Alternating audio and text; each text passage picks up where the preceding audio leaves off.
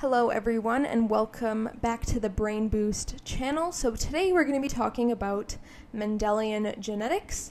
We're going to go over a couple examples and some modern additions to the Mendelian genetic theories. So let's just jump right in.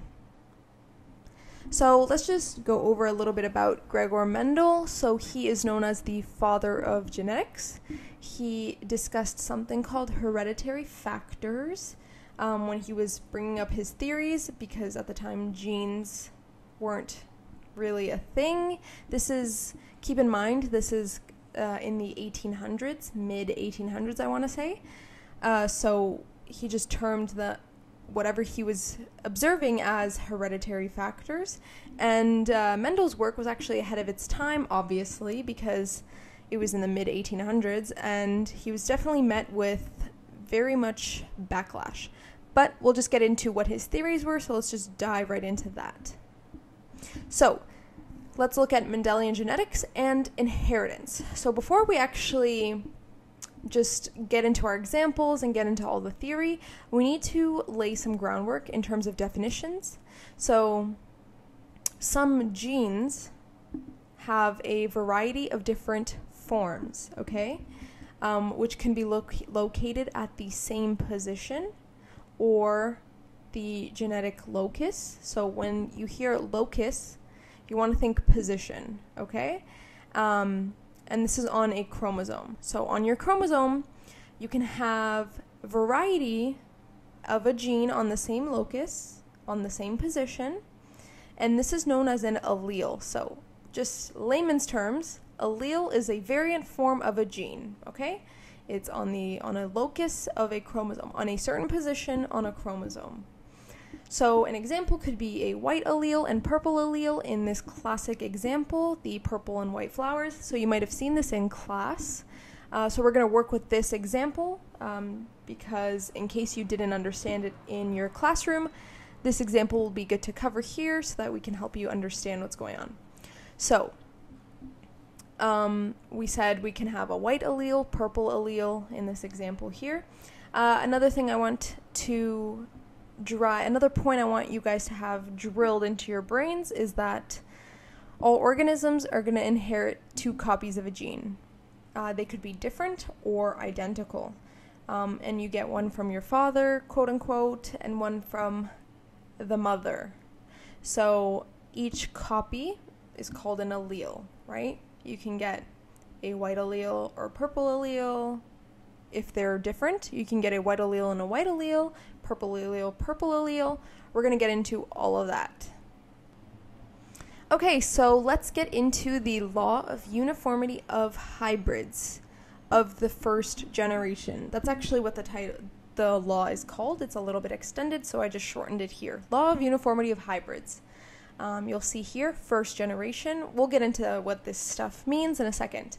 But basically what we're saying here is if you have a truly bred parent, so to speak, so a fully purple father, quote unquote, and a fully white, in this example, mother, quote unquote, you will have this essential result here. So basically our question is, are we seeing different alleles on a locus? Yes, purple and white, right? Our true breeding parents have different alleles. This has a purple allele on the locus, on the position, and this has a white allele on the locus, or on the position of the chromosome. So what happens is, the first generation, their offspring, is going to basically have the appearance of whoever is dominant. So the dominant is going to take over the recessive. So in this case, the father, so to speak, is purple. He's truly purple, and his allele or gene is dominant. So he's going to pass that on. Maybe I shouldn't use gender. So the dominant allele will be passed on. In terms of appearance. So this dominant allele is going to be what shows here. The white allele, the purple alleles passed on, and the white allele here will not be shown because it is recessive. So they're going to pass on their genes, but this is still going to look purple, the first generation. This hybrid, even though it's a hybrid, it looks purple because it was given a dominant allele that was purple, okay? The recessive one is not going to really have much of an effect here in terms of appearance. So let's get into the law of segregation, which is another law relating to Mendelian genetics. And what this is saying is it just refers to the fact that all cells of an individual are diploid, right? You have 2 copies of chromosomes, which is why we say that they are homologous pairs of chromosomes. And what we're going to see here is that through meiosis, which is, formation of gametes, and that is involved in the process of mating and forming offspring, you're going to see a pool of different alleles and how they interact with other ones. So we're going to get into that. We're going to get into all of that.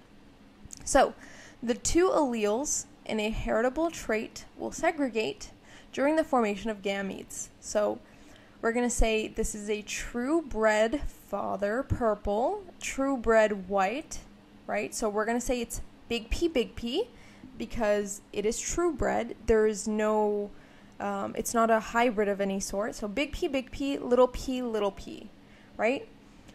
So our gametes here, they're going to segregate. You're going to get a big P and a little p, and they're going to form the first generation, the F1, and that is going to be big P, little p. And we said previously that because big P is dominant, this is going to turn out purple, right? It's going to appear purple. Now, if we look at its gametes, it has a big P and a little p. It's half purple, so to speak, half white. Even though it's not really showing it here, it's showing purple only. But in its genes, it has a purple allele and a white allele. So let's split this up here.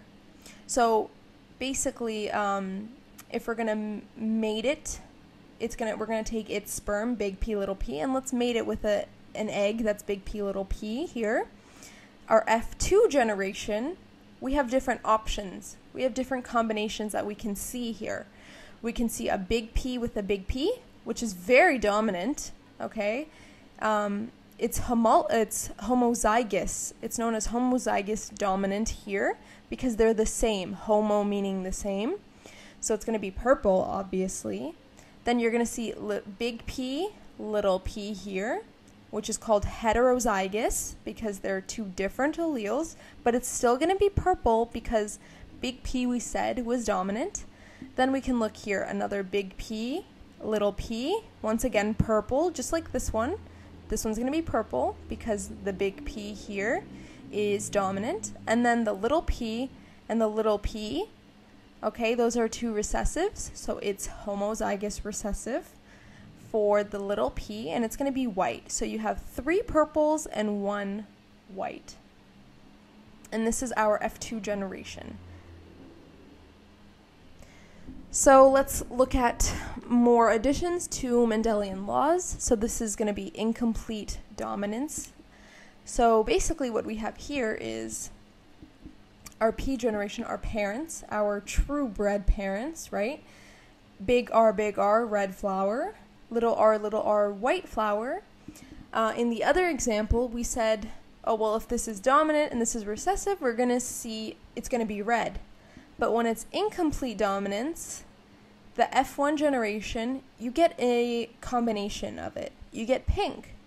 Big R, little r, the heterozygote, is going to be pink instead of red, like in the other example where it is dominant. This is incomplete dominance. It's not fully dominant. So you get an in-between, pink. Another addition to Mendelian laws is called codominance. So here we have a blue bird, here we have a white bird, and this is going to be big B, right? This is homozygous dominant, and this is homozygous dominant as well for white. And when they mate, you get big B, big W, right? And because you get a mixture, because you're getting a B and a W here, what happens here in codominance is that they're both being expressed, right? So you see blue and white. You're going to see in between here. So in the original example, when it's just straight up dominance, if this was the case, if this was dominant over the white, this would be blue, right? And if this was incomplete, the blue and the white would make like a lighter blue, like an in-between, like maybe like a teal, a dusty blue, whatever color. But because this is codominant here, in this codominant example, it's in between. It's gonna be a little bit of white, a little bit of blue. This is codominance. So that's the end of this video. Make sure to like this video, comment any questions that you have, comment any other video ideas that you would like to see, and subscribe to our channel.